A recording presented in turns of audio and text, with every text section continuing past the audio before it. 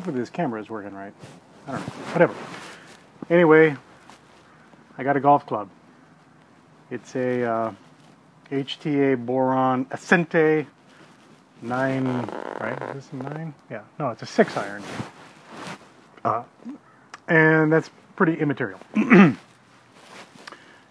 Yeah, cars and golfing has kind of gone together for a very long time. Holy shit. I just noticed there's a scratch in the glass of the lens. Oh, well. That's great. Anyway. Yeah, golfing and sports cars. Shit. That kind of took me off. Golfing and sports cars go together like chips on a hot dog. It doesn't really matter. I hate golf. And for those of you that love it, well, good for you. Anyway, I'm not a good golfer. Maybe that's the problem. What I am trying to do is do a good job with this here car, which I haven't spent a lot of time doing. We're working on, but if you can tell, I put on this back valance. No, it's just whatever it is. It's the back panel. It looks pretty smart on there. Still needs to be touched up with paint in little places around, but it's kind of looking like a real car again. I did do a little bit of welding. I took the Subaru transmission mount and chopped it and fitted up and welded it to this here suspension cross member that structurally ties everything together. So that's all one big piece. And it's just, you know, it's not like the end all be all or completely done, but this helps to locate it because a lot has happened in the last time since I was on here, or maybe it hasn't, but we bought a house about an hour south of Palo Alto, and it's beautiful. It's in the country and still moving stuff down there, and I'm getting ready to move this sucker down there into a 2-car garage, and I will be able to make better videos other than this. Sorry. Oh, also I am sporting a t-shirt by these guys on YouTube called Cold War Motors. Sick Cars for a Sick Planet is their tagline. And well, it's mainly one guy, Scott, on there, and he does some extraordinary work. He's up in Canada, and you guys should really check him out. It was super entertaining and really educational, and it's a treat to watch those guys in action. So, today, I'm going to incorporate this here 6 iron into a part of the car. And it's not going to be me beating the crap out of the car, because I still love the car. It's still been good to me. And it's going to be a creative outlet, which I'm going to sorely need because I have been ridiculously busy. Anyway, let's go to it.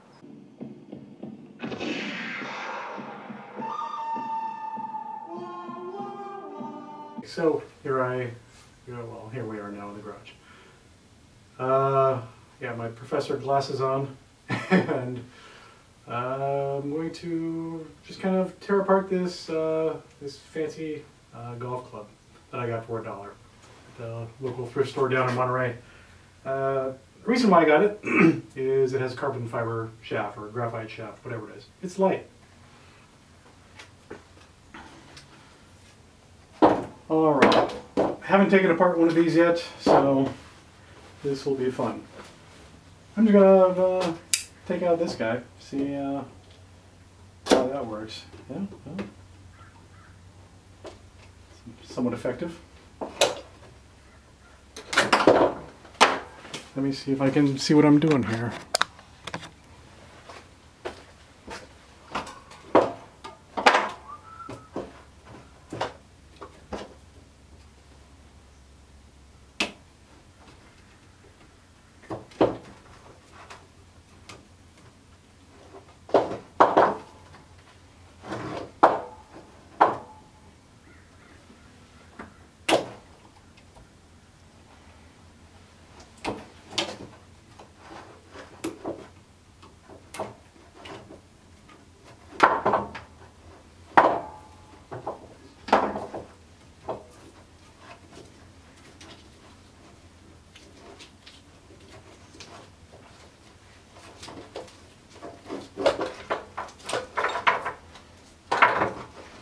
Today on How It's Made. A golf club. How it's unmade.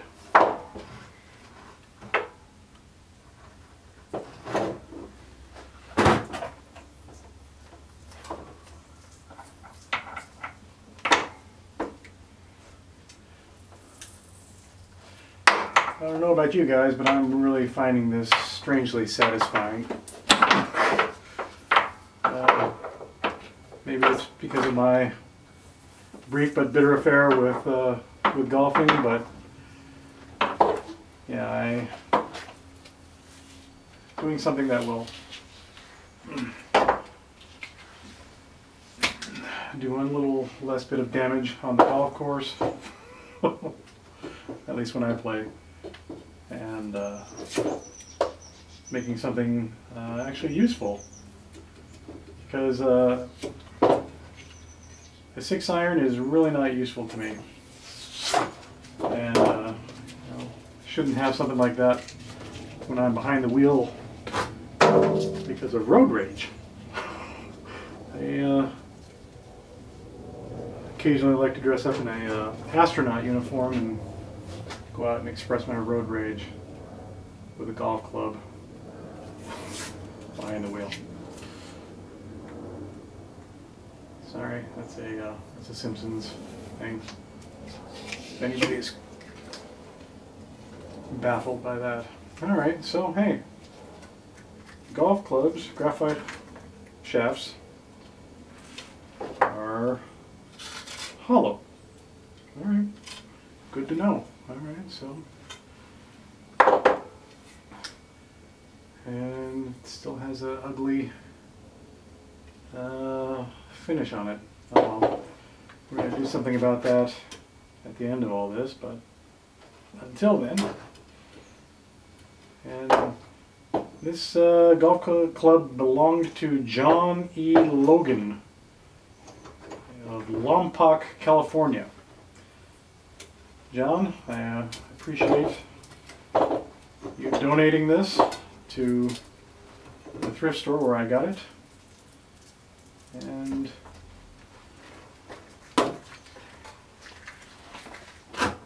its days of service are not over with. Okay. And since this this whole build, this whole project here is about weight, I want to make this as light as humanly possible.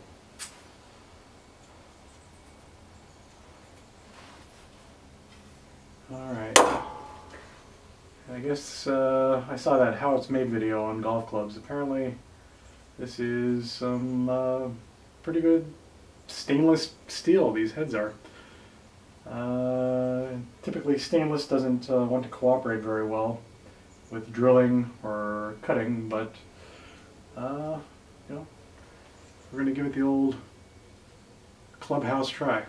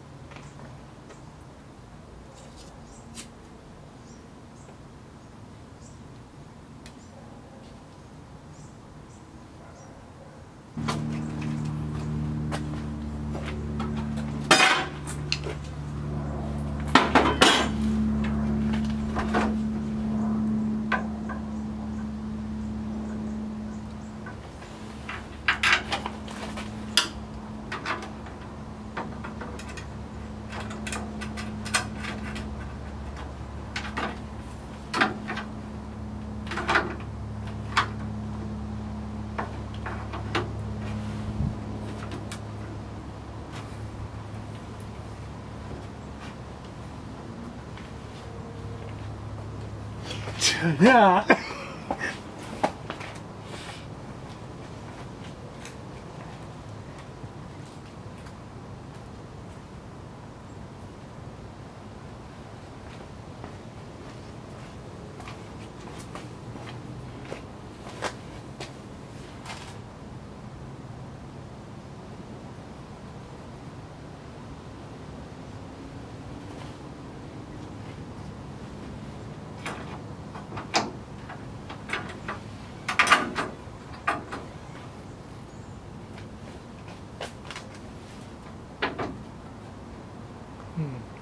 A little bit too long.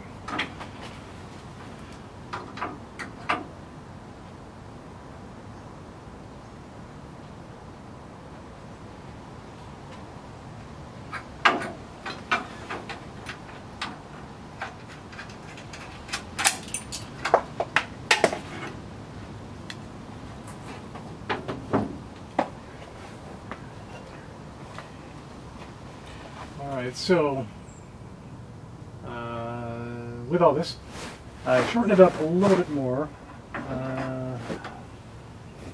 but it's kind of nice. This little plastic bit before it goes into the stainless head clamps perfectly up on that little retainer, and yeah, it allows the truck to close no problem. It weighs, you know, next to nothing as far as whatever graphite could weigh. And we got stainless down here. We have this little pipe that I used was stainless also. At this point, all I need to do is just kind of rough up the inside of the graphite and the outside of this stainless bit, epoxying them together, and then paint this. Get rid of that color, and I guess, as they say in Britain, Bob's your uncle.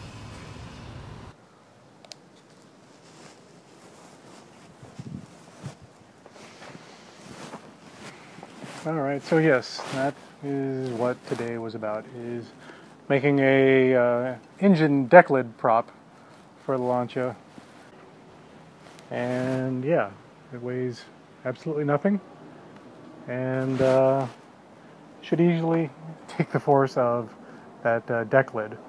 Yeah, these graphite golf clubs are designed to take a lot of abuse. I never had a graphite golf club, but I abused the living crap out of the ones I had, and apparently these are even stronger. Anyway, I will get rid of this color on it. I'm not a big fan of lavender, but yeah, this is what I did today. Thanks for watching. Yeah, check out Cold War Motors if you want to be entertained and probably learn a lot more than I'm conveying with my builds. I hope to get more into this and share more of these videos of my progress a lot sooner. That's about it for now. I got a lot on my plate, but this was a fun little diversion. All right, bye. If you'd like to, I guess subscribe. Share this with your friends, I guess. I don't know. I still don't really give a shit about YouTube. There, I said it. I'm just sharing. Alright, you guys have fun. And, oh yeah, let's all try to do something nice for everyone else. There's way too much division and strife going on.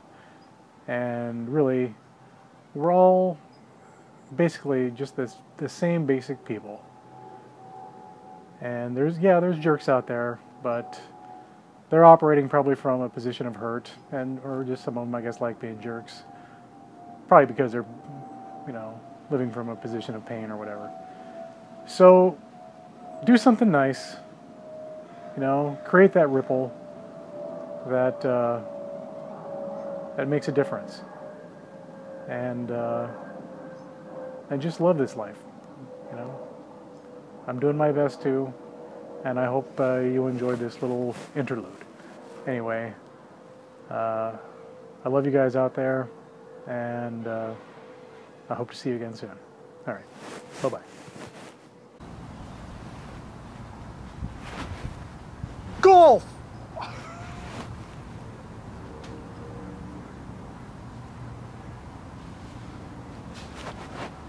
Golf!